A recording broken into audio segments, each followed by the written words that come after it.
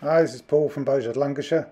We're on this 54-foot 1987 cruiser stern narrowboat built by Stephen Grosborough.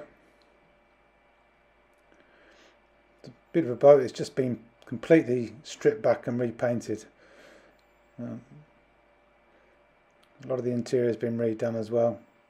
So you've got a nice dinette there that drops down into a single. So it's like a sort of spare cabin. There's a privacy door between here and the galley as well. So you've got two single bed units there as such.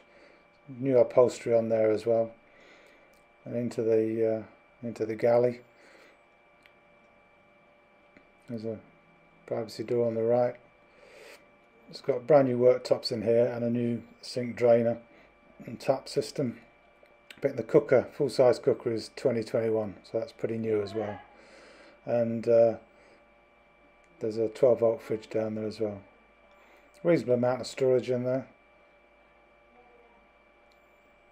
And then out through there we come out into the open sort of saloon area. Got a brand new corner suite here.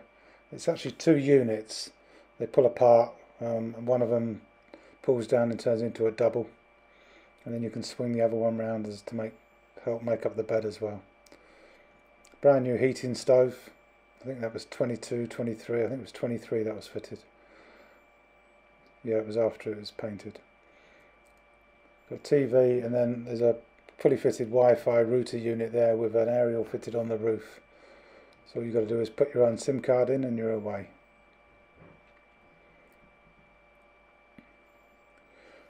There's two tables here, there's one either side. There's sort of pedestal tables that can be put out here freestanding, and they also join together, although there is only one of these is missing, so you would need to get another one of those if you wanted to join them together. It's a brand new Webasto heating system as well, running the radiators. There's a brand new duck hatch that's been put in, then into it's a pump out toilet on this. Nice little basin there. It's got a half bath with shower above, and obviously folding shower door that comes across.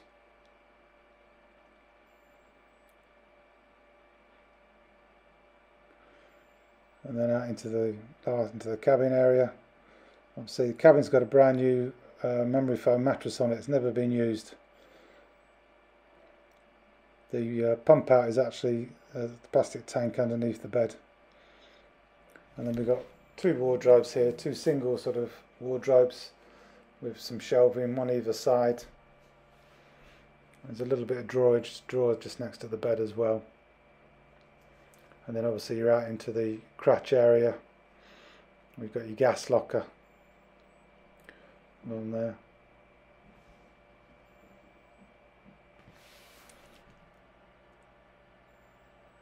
You can see the little hearts down there, which there's one either side of the boat, which are a signature of this particular boat builder. He puts little hearts in the sides. And the water tank is there at the front. The water tank has been completely stripped out and repainted.